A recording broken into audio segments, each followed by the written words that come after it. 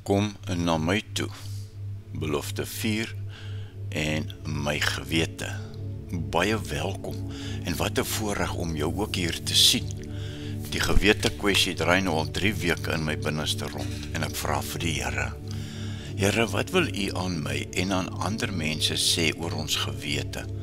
En ek hoor daar in Markus 13 vers 11. As die Here vir my sê, moenie jou vooraf kwel oor wat jy gaan spreek nie. En moenie daaroor dink nie. Dit wat in die uur gegee word, dit moet jy spreek.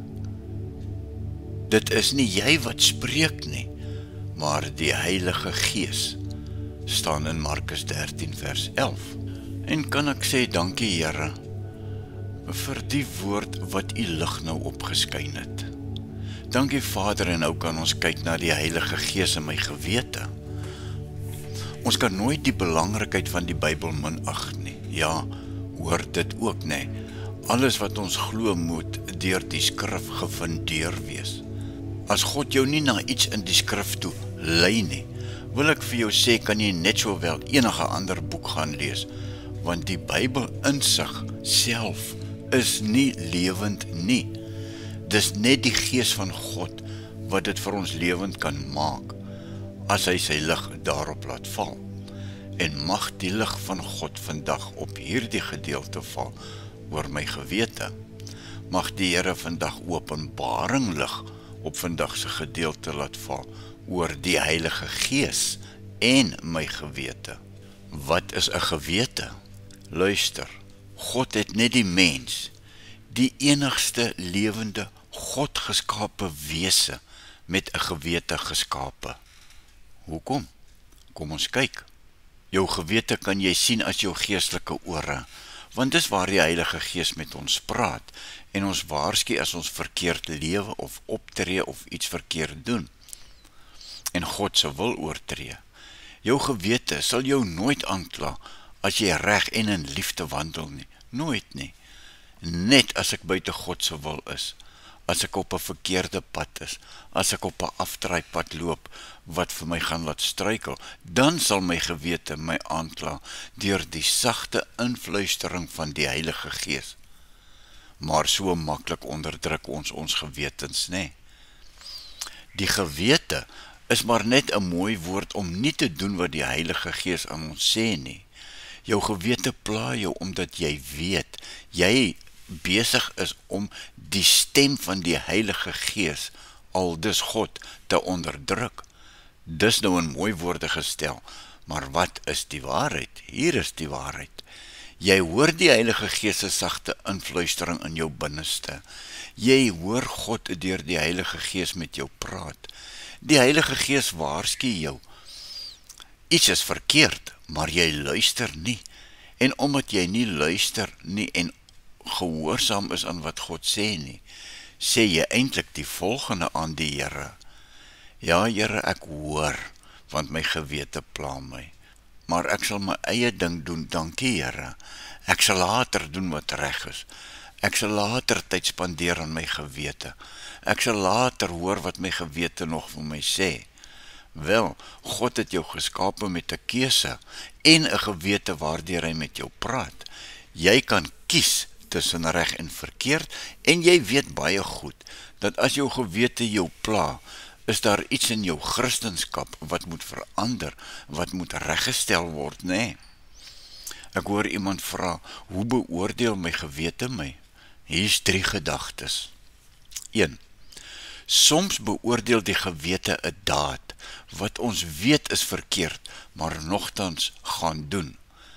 Die voorbeeld is ou Pilatus met Jesus se verhoor, nee, daar in Johannes 18 vers 29 en 19 vers 8. En 2, soms beoordeel die gewete 'n daad, terwyl ons besig is om dit te doen. Dit waarsku ons dat ons optrede en ons gedagtes verkeerd is. En 'n goeie voorbeeld daarvan is in 1 Samuel 24 vers 6 te lees. En derdens, soms beoordeel die gewete ons dade nadat ons dit klaar gedoen het. Hoe jammer. dan bring dit die mens tot berou, en wroewing, en vertwyfeling, en hartseer, en selfs tot wanhoop. Byvoorbeeld ou Kain daar in Genesis 4, en Judas die verraaier daar in Matteus 27 vers 1 tot 10. 'n ander verwysing na die gewete sien ons in 1 Timoteus 4 vers 1 en 2, en daar word gepraat van skynheilige leuenaars, wie se gewete toegeskroei is, omdat hulle dit aanhoudend onderdruk, nee. So 'n gewete, 'n toegeskroeide gewete is verhard. 'n Persoon met so 'n gewete luister nie langer na sy gewete deur die Heilige Gees se sagte influistering nie. En dis nou mooi woorde hierdie, kom ek sê vir jou wat die waarheid.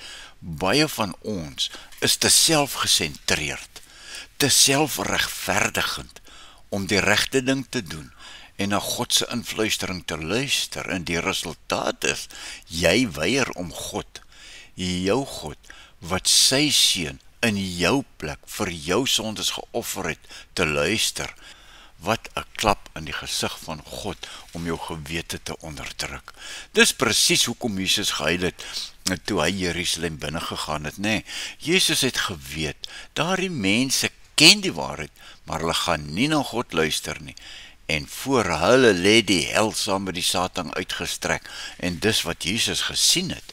Dis hoekom Jesus gesê het, die pad na die hel is breed, en baie mense wat dink en sê, hulle is Christene, bewandel daar die pad, die breë weg, die weg na die hel. En met dit gesê, kom ons kyk net gou weer na Jeremia 35 vers 13, want hierdie vraag van Jesus is aan mense wat hulle gewete vir die Heilige Gees onderdruk, en ook aan mense met toegeskroeide gewetens, nee. Jesus vra daarso in Jeremia 35:13, sal julle dan nooit leer om na my woord te luister nie, vra die Here. Hoekom wil julle nie van my leer nie? Julle sien my, julle hoor my, julle ervaar my. Ek het alreeds my Gees, die Heilige Gees, gestuur. Julle het alreeds my Gees in julle. Ek praat met julle deur my Gees. Ek wys en ek sê aan julle dinge wat was, wat is en wat kom. Maar luister julle? Nee, julle luister nie. Hoekom nie? Julle glo my nie. Julle wil net hê en hê en hê in julle gebedens. Hoekom wil julle nie glo nie? Hoekom onderdruk julle my? Hoekom vra ek die Here? Hoekom onderdruk julle my Gees? Die Here jou God se bevele deur jou gewete.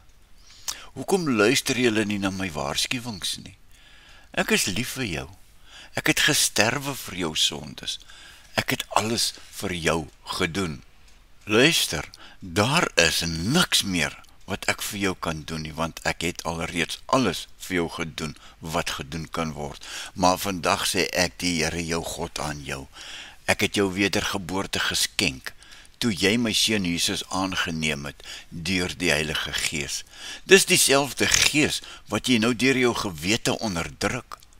En ten laaste, het ek my seun Jesus, vir jou weer 'n uitnodiging vandag. Kom na my toe. Vernuwe jou denke, en herstel jou gewete deur te doen wat ek jou vra. Luister jy? Jy vra dalk, luister ek na wat? Ek sê luister as Jesus deur sy Heilige Gees met jou praat. Hy sê daarso in Markus 4 vers 23, as iemand ore het en kan hoor, dan moet hy luister. En verder sê die Here, luister en gee aandag aan wat jy hoor vandag. En dan in Hebreërs 10:38, wie deur my vrygespreek is omdat hy glo sal lewe, maar as hy terugduins, dis nou om die gewete te onderdruk, nee, het ek aan hom niks meer nie. Bou jou geloof op 'n vaste fundament in Jesus Christus, en laat die Heilige Gees toe om jou te lei, en luister na jou gewete, Baie dankie dat jy tot hiertoe saam gelees en geluister het, en dat jy ook verstaan dat Jesus se wederkoms om die draai is, en dat mense met toegeskroeide gewetens, soos in 1 Timoteus 4 vers 1 en 2 geskrywe staan, sal weet, dis te laat. Onthou jou gebedsjoernaal vandag, nee. Wat het jy hierdie week ervaar? Het ek die week gehoor wat die Here aan my sê en bedoel daar in Jeremia 26 vers 4? Het ek? B. Wat sê God vandag aan my? Markus 4 vers 23 en 24. Wat van my gewete?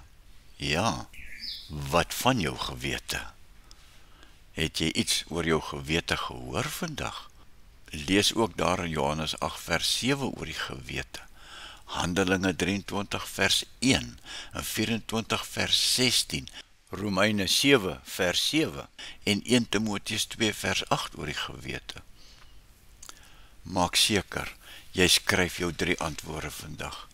Moenie dit onderdruk nie.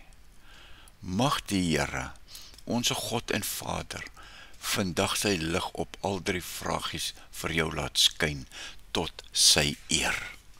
Seën en vrede van God onse Vader en Jesus Christus vir jou geliefde kind van God, vir wie Jesus so lief is, dat hy in jou plek homself gegee het, om aan die kruis vir ons sondes gebreek te word en te sterwe. Amen. 'Twas grace that taught my heart to fear, and grace my fears relieved. How precious did